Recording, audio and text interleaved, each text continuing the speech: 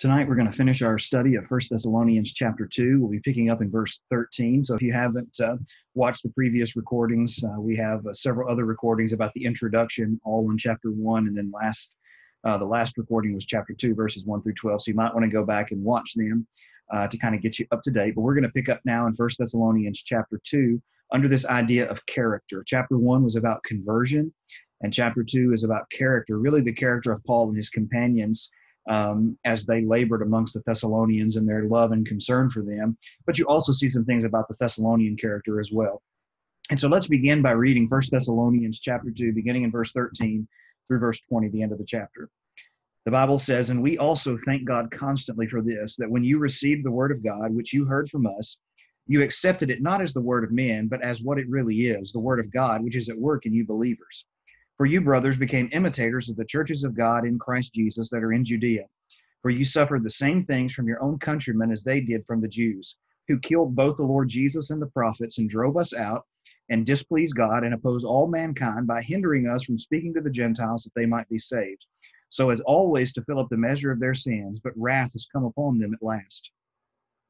But since we were torn away from you, brothers, for a short time, in person, not in heart, we endeavored the more eagerly and with great desire to see you face to face, because we wanted to come to you, I, Paul, again and again, but Satan hindered us.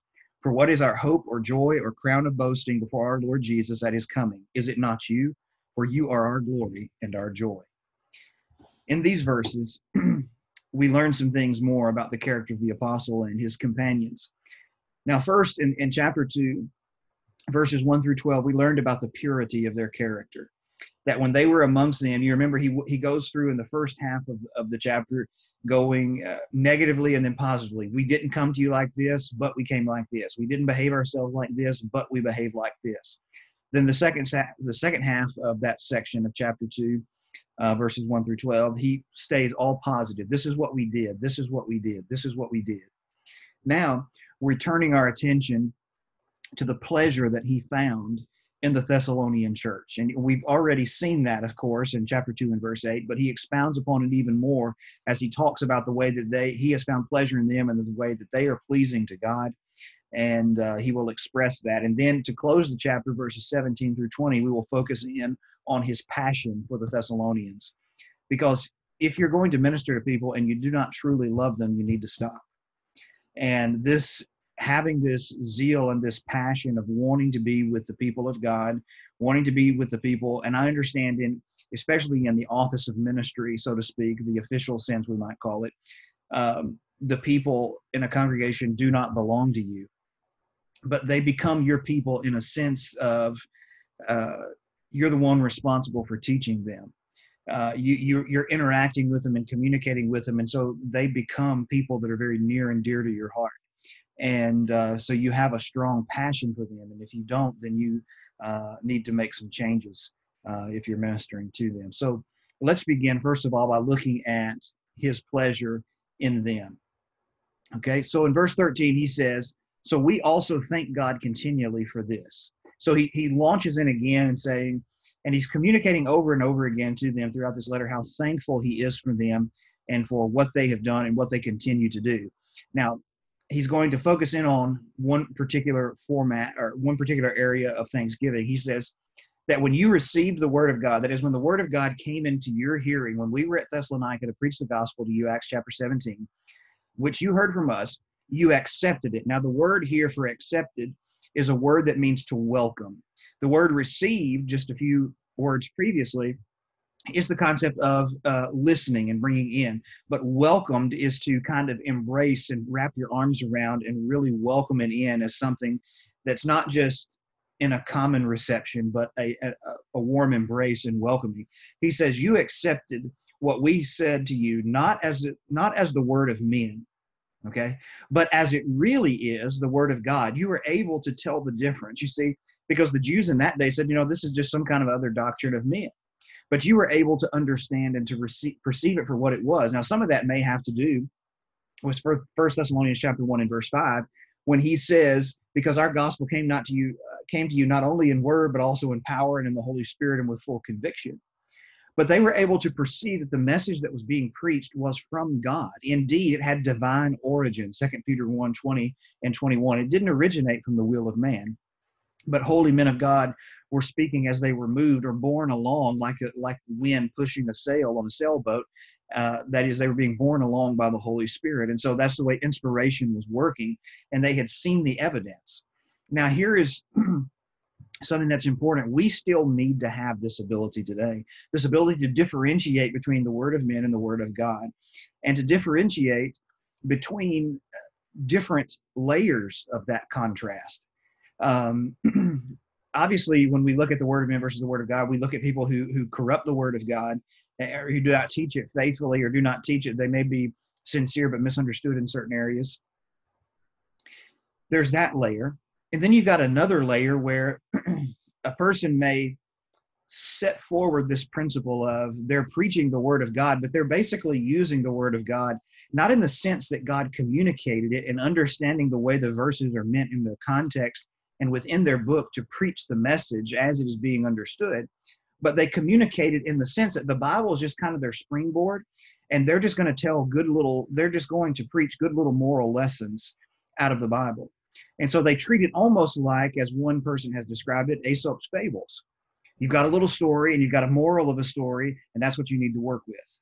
And so some people treat the word of God that way. They want to take a text and they want to say, now here's the moral of the story, instead of preaching it as if everything matters and how everything is involved in this grand scheme and this grand narrative of what God is doing in the world, what God has done in Christ, and what he desires to do in you. You see, in that subtle way, there's a difference between the preaching of the word of God and preaching about the word of God.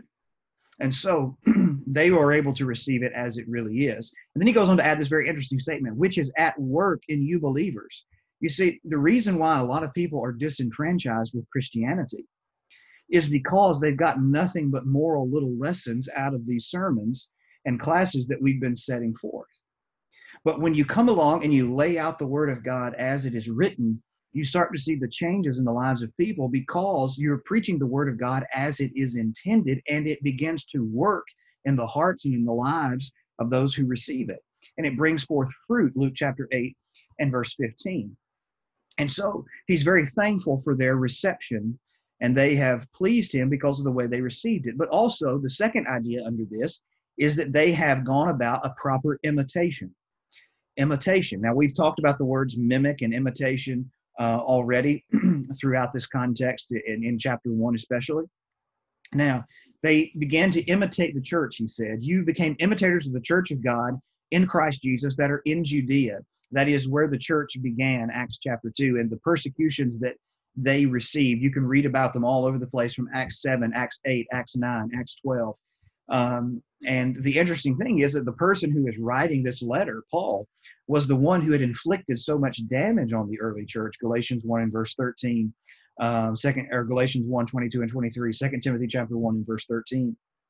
And so he had firsthand experience on the persecution that happened to the early church in Judea because he had been the major inflictor of that persecution for so long. And so he says, you've become imitators in them because you've become imitators of those churches in the area of suffering. Okay? You have suffered the same things of your own countrymen as they did of the Jews. Now, you remember it was the Jews who led the uprising in Acts chapter 17 and brought them to a Gentile court. And so ran Paul and Silas and Timothy out of town, Acts 17, 5 through 10. Now, here's one of the things we learn about Christianity. In an Americanized, watered-down version of the gospel, the message of the American gospel is serve God and everything in your life will be easy. The only problem is that's not the gospel of Jesus Christ. That's not one of the impacts of the gospel of Jesus Christ.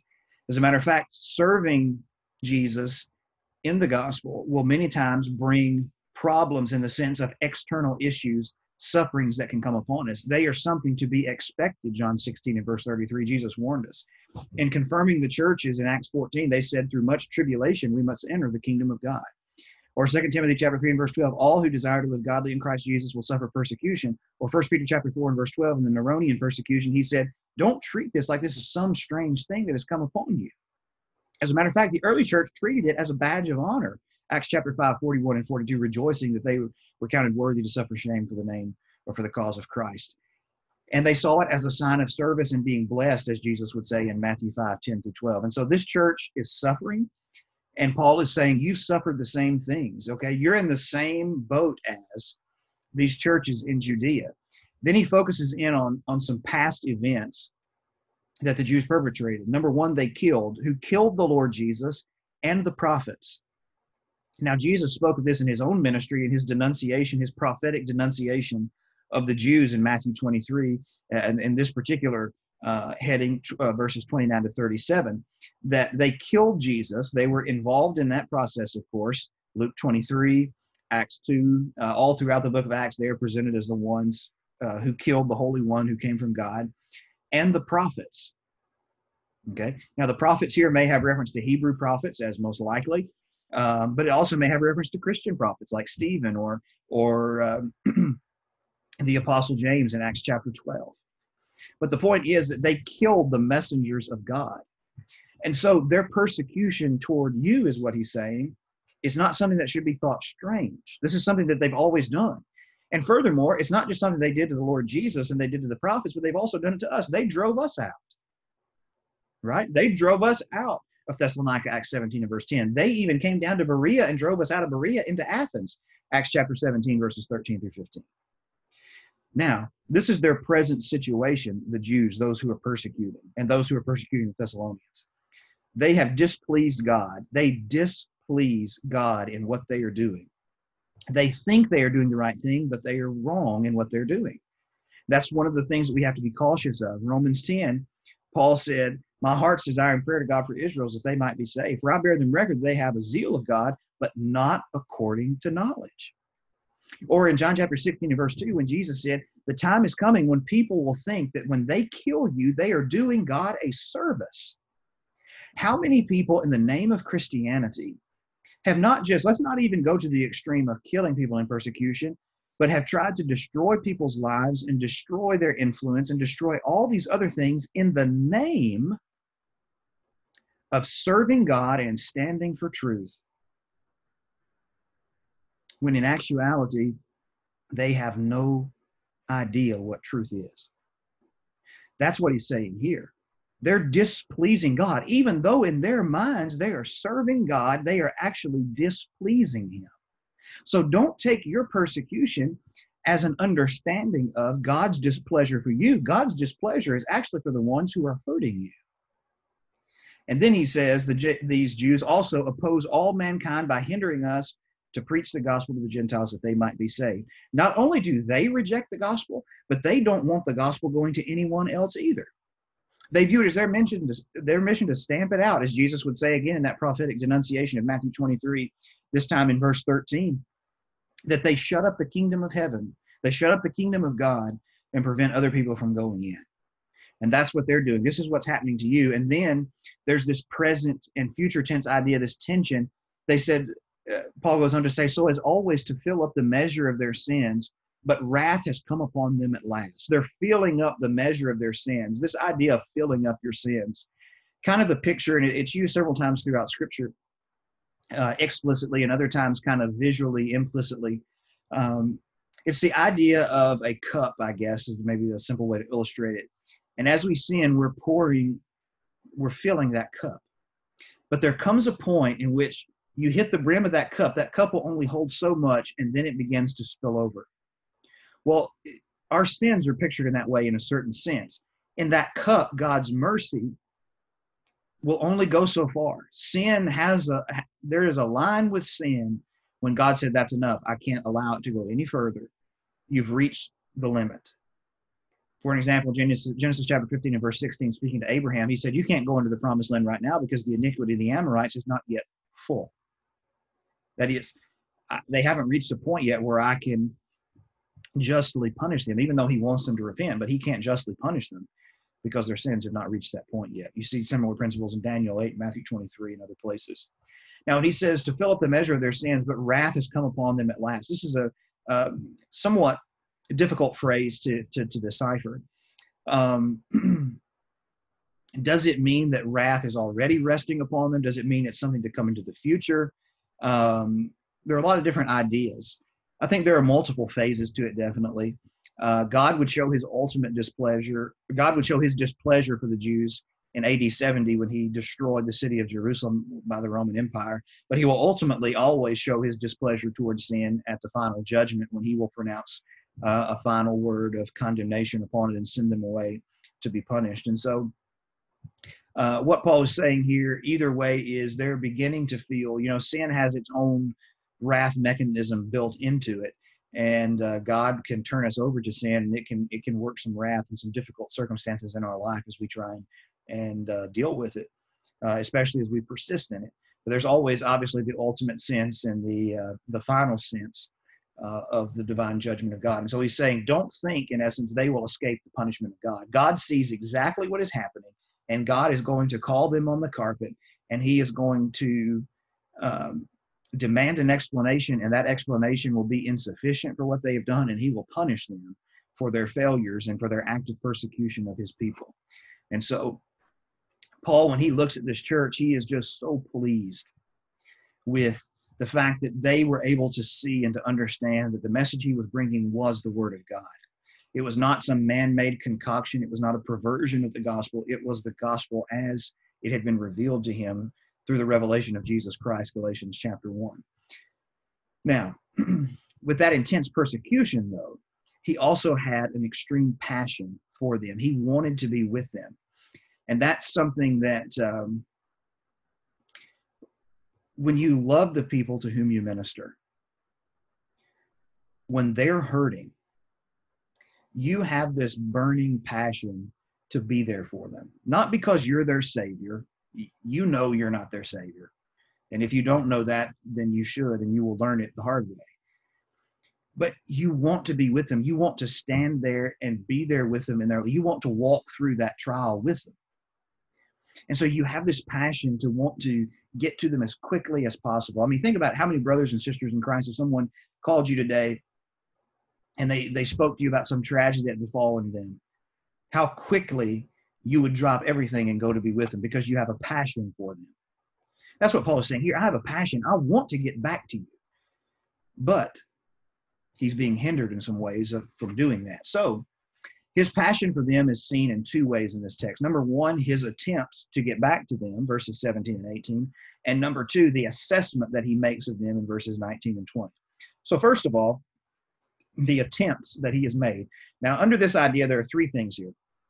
First of all, the attempts to get back to them imply, number one, that they've been separated. And we've already seen that in Acts 17. And we'll talk about it more in just a second. Then there were the plans that Paul had laid out to try and get back to them. And then he was, number three, hindered. So first of all, there's separation. And the word he uses here for separation is very interesting. It literally means to make an orphan. I've been orphaned. I've been bereaved of you. I've been torn away from you. Okay. But since we were torn away from you, brothers, for a short time, and in the process of this writing, somewhere around 6 to 12 months. So it's been 6 to 12 months since he's seen him. He says, I was torn away from you. He didn't get a chance to say goodbye to them the way he would to other congregations that he had established. Acts 16, even under the persecution, when they asked him to leave, he was at least able to go back to Lydia's household and say goodbye to the people that he loved so dearly. On this occasion, he was forced to flee quickly and was never able to officially say goodbye to the people that he had served. And that's a very hard pill to swallow.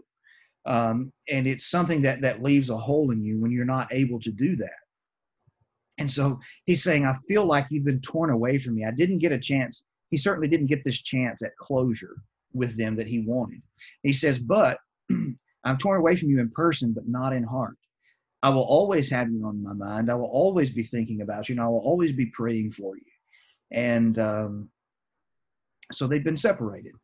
He says, but I want you to know I've also been planning. We have endeavored the more eagerly, and the word translated endeavored combines two ideas, speed and diligence.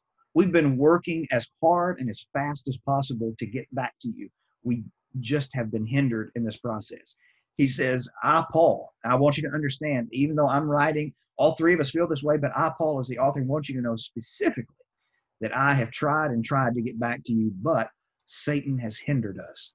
And the word here used for hindered is the idea of throwing obstacles in the way of an oncoming army to make their to make their journey to their destination more difficult. How in warfare sometimes you will blow up bridges or um, just create obstacles in the way, debris and things along that line to slow down the advance of the army. And that's what he's saying here. Satan has hindered us. Now, how Satan hindered them, we just simply do not know. It could be a citywide ban from Acts chapter 17. It could be the Jewish hindrances, Acts 17, 5-15. I mean, it could be a million other things. We really just don't know. But we do know that Satan is the reason why he has been hindered from coming back to them. And so he wants to reassure them that he is passionate for them, that he loves them, that he has not forgotten about them, and he has tried and tried to come and see them, but he has just been hindered by Satan every time he tried. And so he's trying to communicate this message to them. Then he closes with this wonderful assessment, kind of just bursts into joy about them. And he asks this great question, which is somewhat rhetorical in its nature. He says, "For what is our hope or joy or crown of rejoicing or crown of boasting before our Lord Jesus Christ at his coming?" And of course, the Lord Jesus Christ at his coming is the obviously the second coming of Christ.